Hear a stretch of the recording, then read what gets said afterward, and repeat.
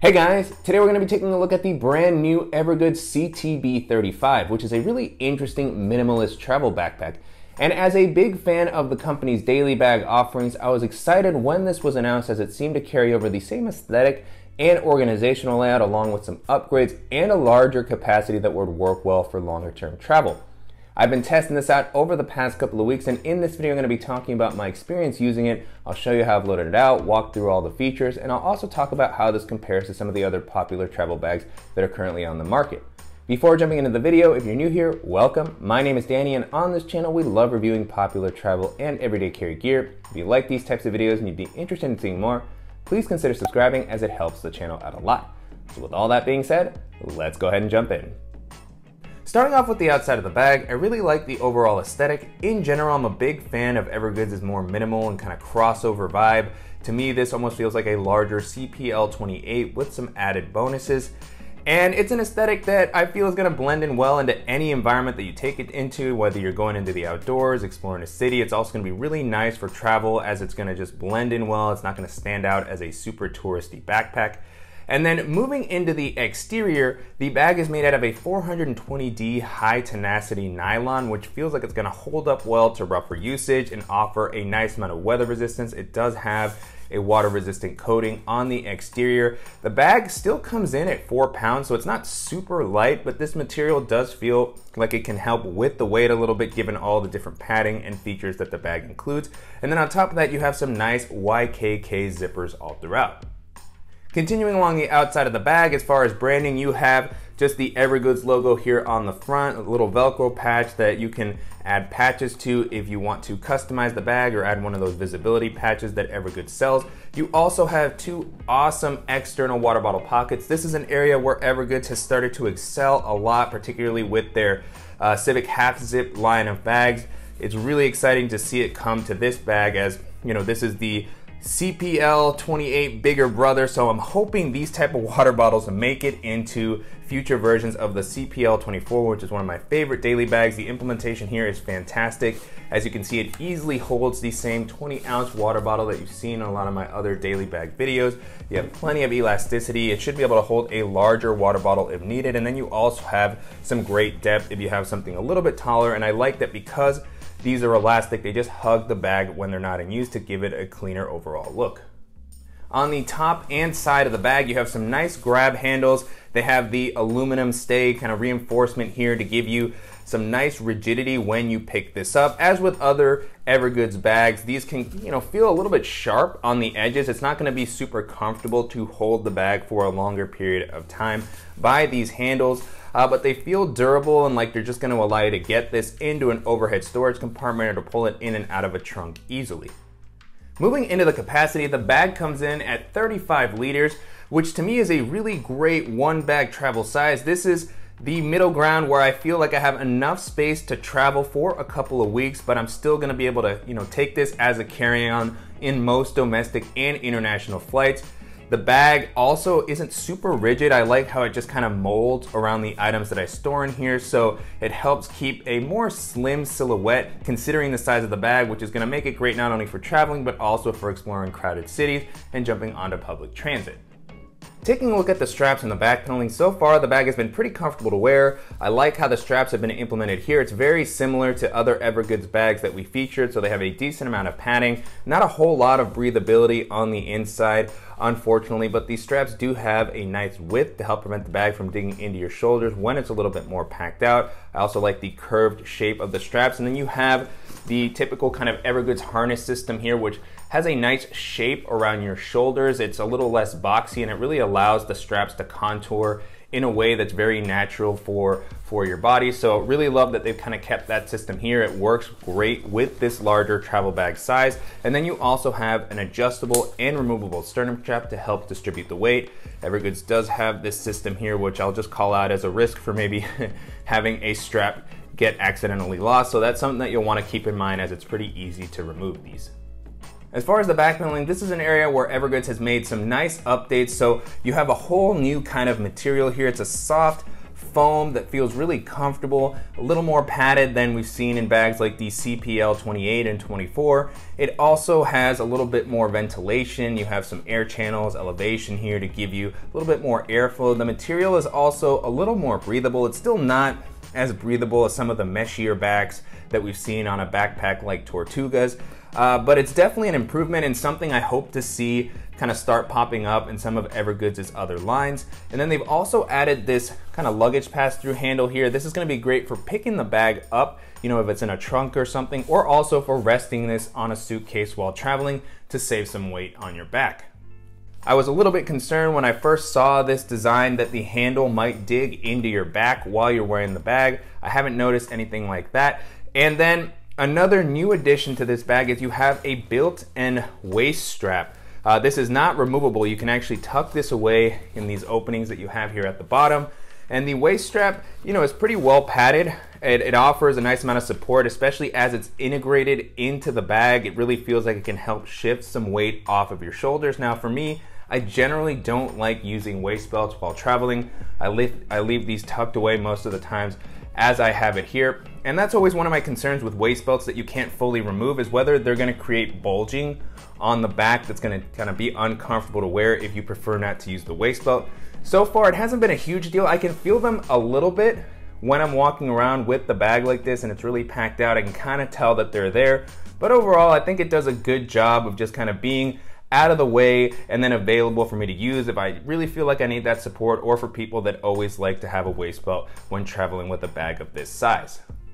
Jumping into the organizational options, this is an area where Evergoods really excels, particularly with their CPL24 and 28. To me, that's one of the best organizational layouts that's on the market. I didn't think they could improve upon it, but I really love the updates that have been made in this bag. Primarily, you now have an additional kind of quick access pocket near the top that has an incredible amount of volume. I was really shocked just how much this pocket was able to hold. This is the newest edition. I really hope to see this in their daily bag size, as it's very, very interesting. And so opening this up, you know, you have plenty of volume here for anything a little bit bulkier that you want to store, and it's just easy to reach down and grab whatever you need while you're traveling. So what I currently have here is my Matador Nano Dry shower towel. I also have a lightning cable and power brick to charge my phone and my tablet.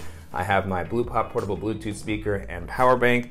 And then I have this really interesting toiletry set that I reviewed a while back in the video that I did for light travel accessories. This just has some toothpaste, some wipes for my face, a toothbrush, a cup, just a lot of nice stuff that you might want to grab when you're traveling and just going between flights at the airport if you want to go into the bathroom. So this is generally a larger accessory, and I was super shocked that I could just toss it into this compartment easily. And with this type of flexibility, you'll be able to toss in maybe some headphones or your wallet and your keys and your phone while going through TSA. There's no additional organization on the inside, but just a really large, flexible amount of space. And as with Evergoods' other bags, they give you a lot of volume independence here. So if you fill this up, it's not eating into the rest of the bag.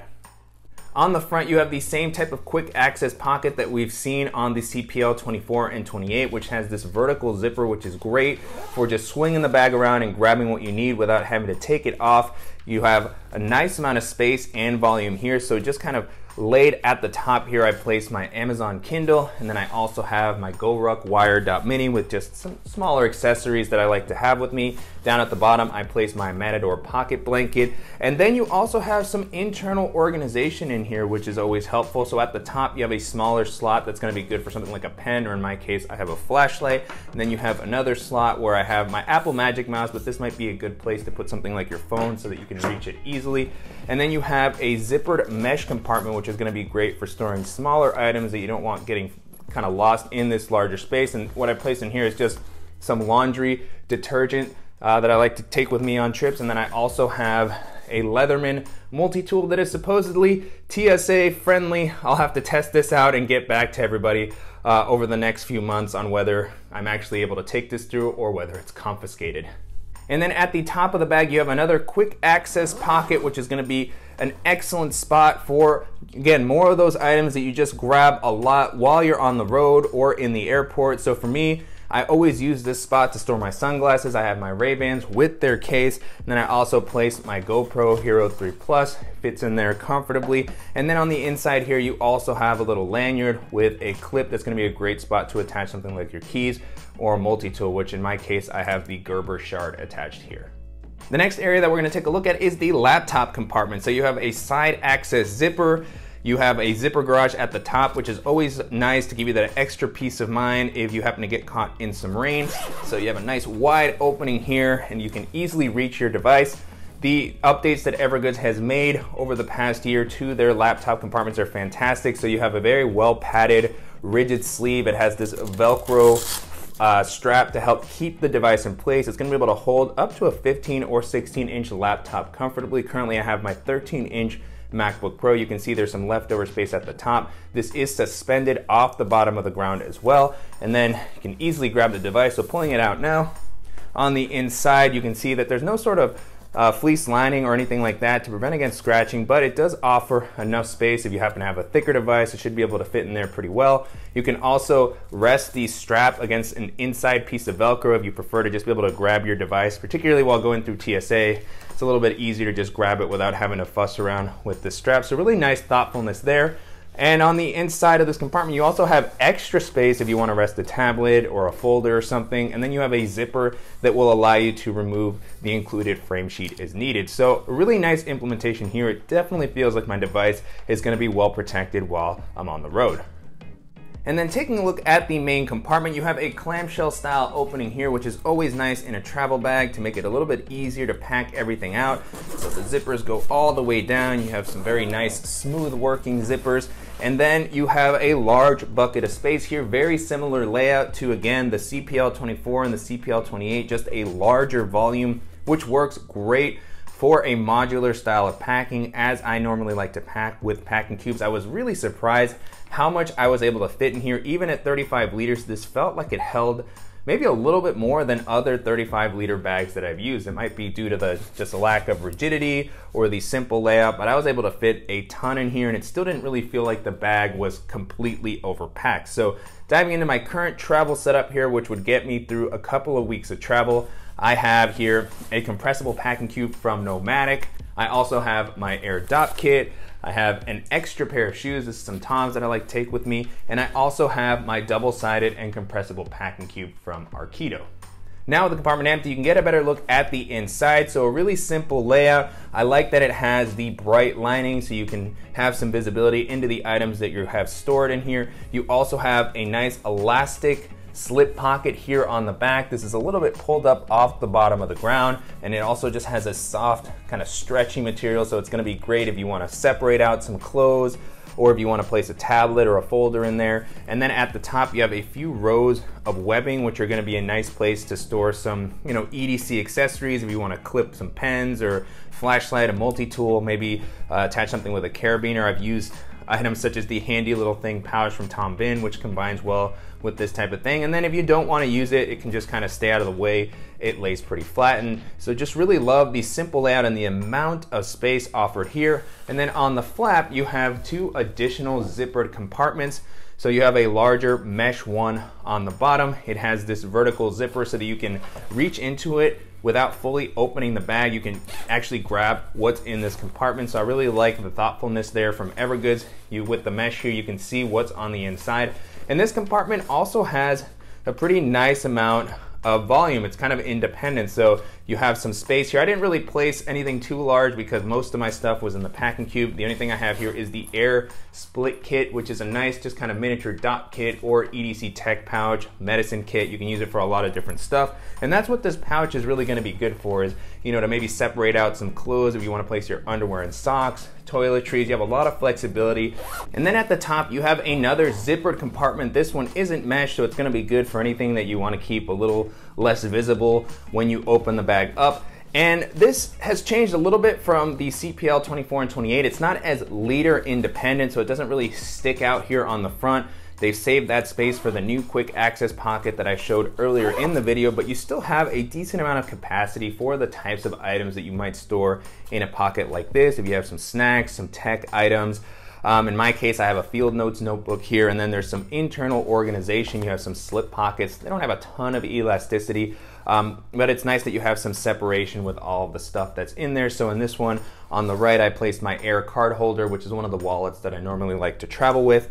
And then to the left of that, I have my Apple Magic Mouse, which I know I had on the front, but I just placed it in here to show the size of the compartment. This might also be a good spot for something like a passport. You do have some space up here near the top, so I thought this compartment might be a little bit short, but it was able to squeeze in the field notes, which I think is a little bit larger than a passport. So it should be able to fit comfortably. And then if not, you just have the whole space that you can use for any other accessories, medicines. It's gonna work just fine. So really love the organizational layout and space offered in this main area and throughout the rest of the bag. It's just really well thought out. I love the updates that Evergoods has made. I hope some of those make their way into their future daily bags. And if you're interested in a really high quality and comfortable minimal travel bag that's gonna offer plenty of space and organization, then this is gonna be a fantastic option to check out. And so to wrap up, it's been a great experience testing out the Evergoods CTB35 over the past couple of weeks. And you can currently pre-order this on Evergoods site starting at about $310. If you pre-order, the normal price is going to be closer to $350. So it is a pricey bag at both of those price points, in my opinion. You're getting a lot of value for that price, a very solid bag with some excellent organizational options. However, there's also going to be a lot of other great bags in this price range that are going to be worth checking out. And so as I was testing this out, the first bag this made me think of is the Air Travel Pack 2, which for a long time has been my go-to travel backpack. It's been the one that I come back to most often whenever I'm going on a longer trip. It still just has the best balance of features, aesthetic, and price, in my opinion, among many of the travel backpacks. It's comfortable, it has a great organizational layout, more than enough space, but it still manages to maintain a pretty slim and sleek silhouette, highly weather resistant. So it just really kind of checks off all the boxes. It comes in at a lower price point than this as well. So if you're interested in a travel backpack that's going to be reliable and comfortable and you want to save a little bit of money, then that's going to be one of the best options that you can take a look at. The next bag this made me think of is course the GoRuck GR2, particularly the 34 liter, which is the one that I've used over the past couple of years. It's also offered in a 40 liter if you need a little bit more space. And that bag reminds me a lot of this one. It has a little bit more of a tactical vibe with some MOLLE webbing along the front and the sides, but also just a great organizational layout, multiple pockets for everything that you need to get to. It has a rock solid build quality. It's able to hold a ton of stuff while still not looking super huge. Very protective laptop sleeve. Now that one I feel is not going to be quite as comfortable as this one. I really love the GoRuck bags, but the harness system on this one just feels a little bit more broken in right out of the box, particularly the straps, and there's also a little bit more breathability in the back panel here. But the GR2 is still a bag that feels like it's just going to hold up a little bit better to rougher usage. It just feels slightly more robust. This is a durable bag, but that one just gives me that extra bit of peace of mind, and having the ability to configure the bag with various pouches and carabiners and such because of the MOLLE webbing is also a nice bonus. So if you're looking for something that's going to be with you for a lifetime, you have a little bit of a higher budget, that one comes in the $400 range. But you just, you don't mind spending that extra money and you want something reliable that also has that little bit of a tactical vibe, then that's going to be one of the best options that you can check out. Another bag this made me think of is the Bellroy Transit Plus backpack, which is a fantastic one bag travel option. Comes in at 38 liters, so it's a little bit bigger than this, but it feels like they can hold a pretty similar amount. I really like the silhouette and the aesthetic on that. It's very minimal, but it has a little bit more of a professional or sophisticated vibe. That's just kind of the type of aesthetic that Bellroy has, so I really like how that looks. Very high quality materials. I like the harness system on that quite a bit. I actually prefer it to the one on this one. It also has a built-in waist belt that you can tuck away. Solid organizational layout. It doesn't have quite as many pockets as this bag does. A little bit more of a simpler layout, but very protective laptop sleeve. More than enough spaces for all of the accessories that you might need to carry with you. And so if you're looking for a bag that's going to have a little bit more of a professional vibe and a simpler layout, then that's going to be a fantastic option to keep in mind. And then the last option that I'll mention here is the Able Carry Max, which is another really great minimal travel bag that's a little bit smaller than this one. It comes in at 30 liters, so it's not going to be as good maybe for longer term travel, but it's a fantastically built bag. It has X-Pack fabric, which offers a ton of weather resistance, feels a little bit lighter. I like the harness system on that more than this one. It just feels a little more comfortable and breathable. The organizational layout is pretty simple. It doesn't have quite as many pockets as this one, but still enough for anything that you'll likely need to carry with you. Solid laptop and kind of tech area, quick access pocket. It doesn't have the same external water bottle pockets that this has, which might be a drawback for some people, but it does have a very interesting implementation in the water bottle area. And again, it's just a little bit smaller, but if you're looking for something that you can use for travel that's not going to be quite as big, that you can maybe take onto more airlines without having to worry about size and weight restrictions, and you want something that's going to be sleek and durable, then that's going to be another great option to take a look at. With that being said, the Evergoods Civic Travel Bag holds up really well against those options, and if you're looking for a versatile and durable travel backpack that's going to offer plenty of space and an excellent organizational layout, then this is going to be a fantastic option to take a look at. And I'm definitely curious to hear what you all think of the Evergoods CTB and how it compares to some of the other popular travel bags that are currently on the market. And if there are any similar options that you think I should check out, as always, please let me know in the comments. And I want to thank you for watching and supporting the channel. If you enjoyed this video, please give us a like. And if you haven't already, make sure to subscribe so you don't miss any upcoming videos, and we'll see you in the next one.